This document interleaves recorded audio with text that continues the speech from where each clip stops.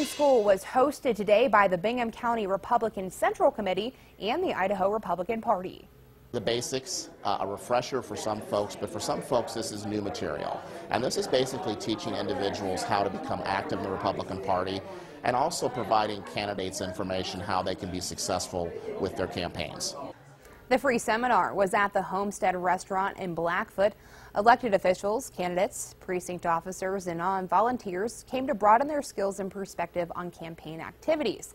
The seminar's hope was to give people chances to learn more about political campaigns. There was a range of speakers from campaign managers to campaign law experts.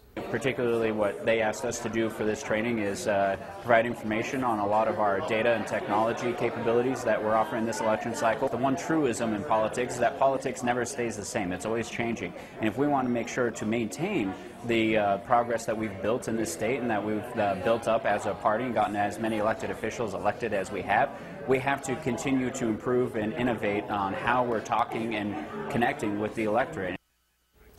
Labor Day is the typical kickoff of the political campaign season, so the county Republicans wanted to get their training in before they hit the trails.